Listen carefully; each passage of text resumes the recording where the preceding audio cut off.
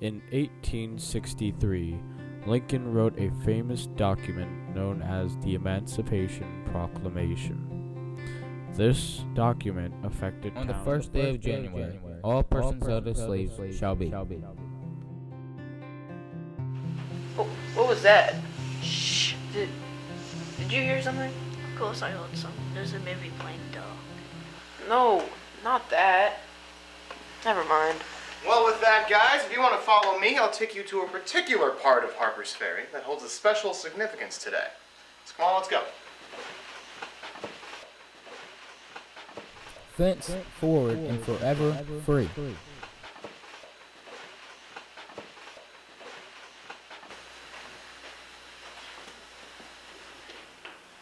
Hello? What's going on here? Hello there. So you got my message? Who said that? Oh, I'm sorry I startled you. Would you please tell me the date? January 1st, 2013? Do you know his date and so forth? No. Well, let me show you. Do you remember this fellow? Of course, it's Robert E. Lee. When the Emancipation Proclamation was enacted, it applied only to the states in rebellion. Naturally, it was very unpopular with the people in the South. Mr. Lincoln, I regret that I am not in the proper attire for such a meeting. It's quite alright, Mr. Lee. I was just telling Sam here about the Emancipation Proclamation. Would you care to comment? Indeed, with all due respect, Mr. Lincoln, your savage and brutal policy is an outright blow to the rights of the state and our property. We will make every effort to fill the ranks of our armies until we are blessed with the establishment of our independence. Well, I think we've heard enough from him. Now, come along, Sam.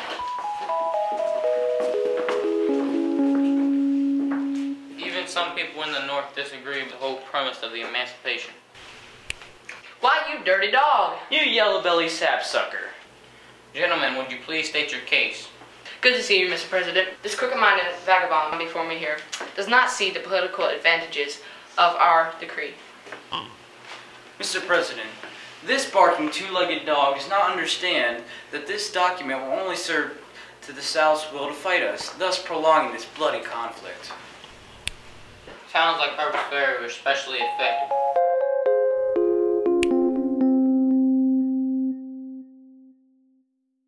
You see, Sam, in occupied places such as Harpers Ferry, many of the faces on the street were former slaves who sought safety with the army. However, their counterparts just across the river in Maryland were still enslaved.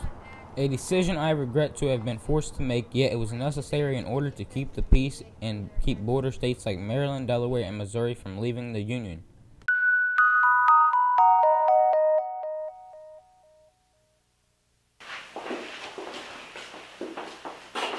Now I want to show you the most important fact of the Emancipation Proclamation. Good people, why are you still working? You are all free now. Thank you so much, Mr. Lincoln. I've always dreamed of owning my own property and my children getting a proper education.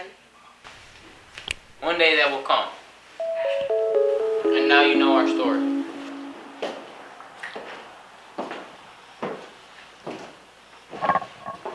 As you can see, this measure had far-reaching effects, but for me the battle was far from over. It would still be another 2 years before slavery was officially outlawed by the Constitution, and this horrible war was ended. Wow, Mr. Lincoln, I had no idea this was such an important and interesting day in history. Here you are, buddy. We've been looking all over for you. Oh, it's okay. I was just talking to Lincoln. Who are you talking about?